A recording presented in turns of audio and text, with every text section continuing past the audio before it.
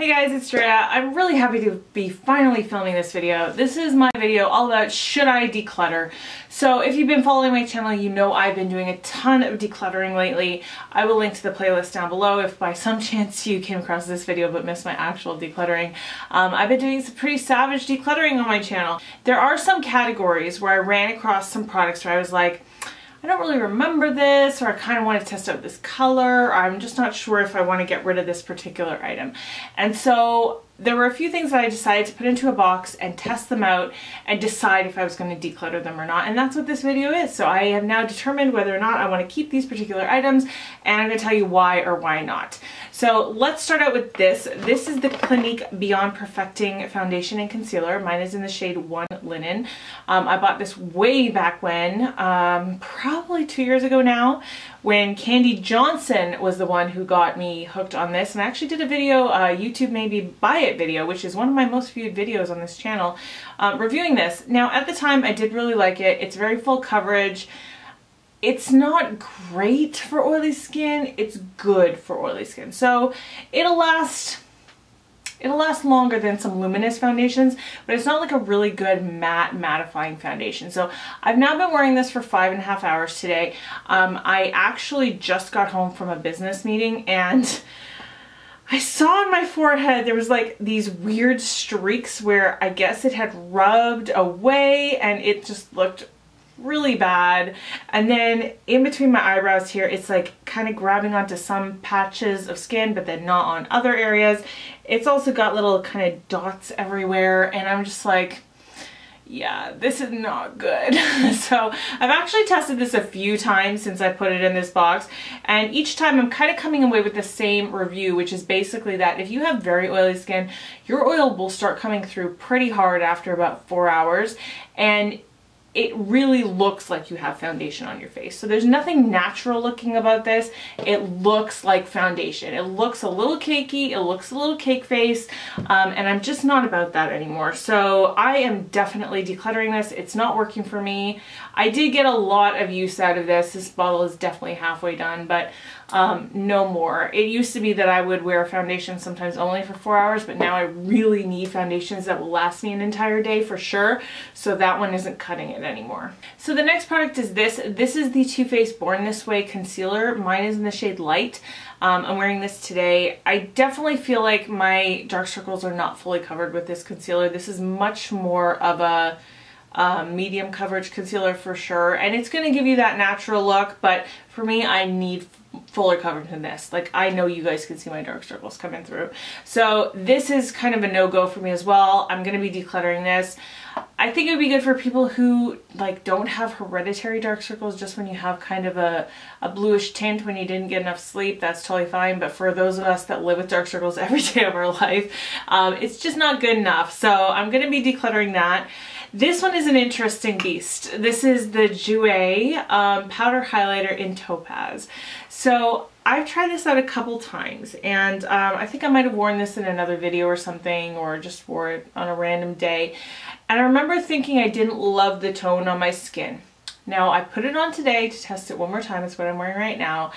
And I was driving the car and I was blown away by how killer this highlight looked in the light, in the sunlight. I was just like, holy hell, is that my cheek? Like, what is going on? It looks so pretty.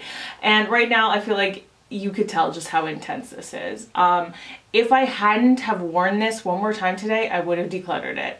But today it is just looking so bomb. I don't know what is going on. I don't know if it's because I'm starting to get a little bit more sun and my skin, it just is starting to look a little better, because even when I swatch it, I think it does look a little dark, like it would be more of a dark peach on my skin, but I don't know, on my face it looks absolutely perfect. So I'm totally into this right now. Definitely keeping this. Also, this Hard Candy Velvet Mousse matte lip color. This is in the shade Spider Orchid. This is what is on my lips right now. Woo! Okay. Yikers. So it's super bulky packaging. I do like the packaging though. I think it's kind of cool. The actual lipstick itself is pretty sleek, but the big bulky packaging there, you can keep it or discard it, whatever you want. I don't know why I stopped wearing this because I friggin' love this. Look at how pretty this color is. I think it's just my absolute perfect like mauvey pink on me, and I love it. I do really like the formula. It's not a like dry down, like if I kiss that highlighter that I accidentally forgot was on my lips right now, and now is on my lips. Holy okay, that was a mistake. Okay, I fixed it. Anyways, you could tell that it comes off. All right, I'm 3 beers deep right now, you guys. All right, so this I am definitely keeping. I love the color. It's fairly long lasting. Like, it's not gonna last you all day long or anything, but I really like the formula a lot. It smells really good too. This lipstick here, this is the Colourpop Ultra Satin Lipstick in Misses. I love the formula of the Ultra Satins. I think it's so nice. It's comfortable, it's creamy, it's smooth. They're really, really nice. This shade here, like maybe on somebody else would be really nice, but on me, whenever I put this on, it just looks so weird. It's a weird tone. I know you might not be able to tell just by like a swatch, but I did actually end up wearing this to test the color. And that's why this was in here. I was only testing the color. I know I love the formula, but this color on me just does not look right. So this is getting decluttered. This lipstick here, this is the Nude Sticks Intense Matte Lip and Cheek Pencil in the shade Belle. I did not use this on my cheek. This is not something I would ever use on my cheek. It's just not for me. Like cream stick products for blush, no, that's just not my jam. But I did definitely test this on my lips. Really pretty color. The color was really nice, but there's something about this formula I just don't like the way it feels. It's very waxy. So it's nice that it's a pencil. You can draw it on fairly well. It's pretty creamy when it goes on, but just it's got this waxy factor that just, I don't know, it might be personal preference. I just didn't like the way it felt. So I have enough colors that are similar to this that I didn't need to keep this, so this is going to be decluttered as well. Yeah, there's a lot of stuff here that's going to be decluttered actually. So this Maybelline Tattoo Studio Brow Gel, I actually put this in a Products I Regret video, and I'll tell you why again. This is supposed to be a tinted brow gel. So there's a lot of product in here. This would last you so long. The brush is what I hate. It's not like the Benefit Gimme Brow, which is kind of a spoolie. This is not a spoolie on the end. It's more just like a piece of foam with like little weird things sticking out. This is very pigmented, which is actually a problem for this type of packaging because this thing is so big and bulbous that when you get to a certain point in your eyebrows, it just goes everywhere and you can't contain it and you can't keep it in the lines and it just goes all over the place. One of you suggested to me to use an angled brow brush and just use the product and put it on, and I did try that one time, but it's so liquidy that it really wouldn't stay in place. It's not like a pomade in that way. You know, you can't just draw on your eyebrows with this. This is very liquidy and it just kind of, it needs to be brushed on. But the format of this, the actual spoolie is not a real spoolie and it just gets everywhere and I hate it. The product is so nice. I wish they would have different packaging because the actual product is a really nice tinted brow gel and it would be great if you could just put it in your brows, but you can't. So this is getting decluttered as well. This is the Makeup Forever Aqua XL Eye Pencil, just in the shade, it's M10, but it means black. So it's really just your basic black eyeliner. It's nice and black, it's nice and creamy. It transfers on me. I'll pass this on probably to Alex. I know she likes these a lot. This did not work for me at all, and I'm going to declutter it because I just can't deal with transferring eyeliners anymore. I have not found any lately that won't transfer on me. I don't know if it's me. I don't know what's wrong with me, but I cannot find non-transferring like pencil eyeliners. The only one that's ever worked for me is the Lancome one, and I think I'm gonna have to bite the bullet and buy that one again because that's the only one that ever really worked, and I haven't had it for a while now, so I think I'll be doing that. Okay, this eyeshadow, this is the Ardency in Modster Manuka Honey Enriched Pigment in the shade Rose Gold. This is beautiful in a swatch. Like, you guys are gonna die when you see me swatch this. It's stunningly gorgeous. There's a swatch there in the bottom.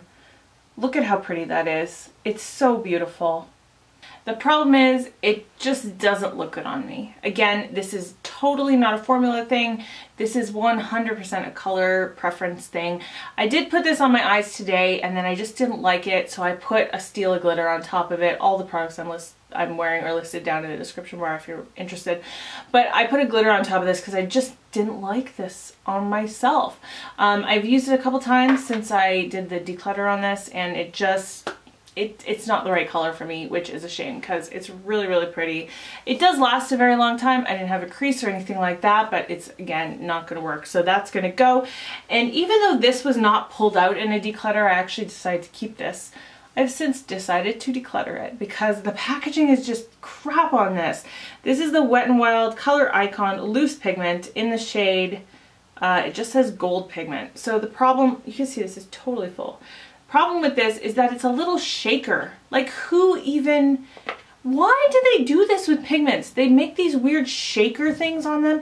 So this opens up, it's like a salt shaker, and you have to like do that, and it just gets everywhere. And even when you're like trying to blend it out, it goes everywhere. That's the color. The color isn't even that amazing. Like, it's not like super intense. It's just this kind of really sheer gold. So I'm just like, this is too messy, and the color doesn't do anything for me. So I'm gonna declutter this as well. So out of 9 things, I'm getting rid of 7 and keeping only 2.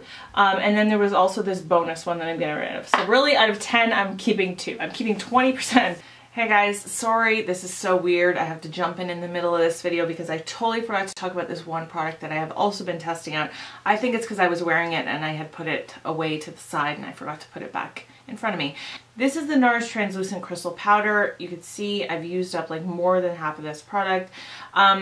I used to love this. I used to love it for under the eye, for setting my concealer. It's really great in the sense that it doesn't let your concealer move at all. Like, there's no creasing. It really lasts a really long time.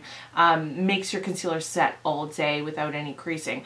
But I used this at one point in a video, and I think I had really intense flashback, and that made me scared to ever use it again. And that's why I was like, I'm just not sure if I want to keep this or not. So I have been using it. I've been using it in lots of videos, have not experienced that flashback at all that I can tell from watching it back when I'm editing. So in that way, I think it really, really works really well, and I'm going to keep this. The only thing that's been bothering me about it, and I'll just shout this out in case you're interested in this product, I'm finding that when I use it underneath my eyes, like, so I'll take it about this far out, right?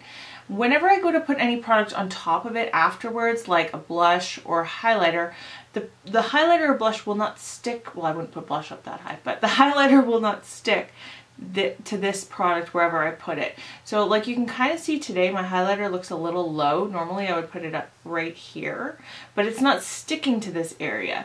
So there's something about this powder that it really won't let anything go on top of it.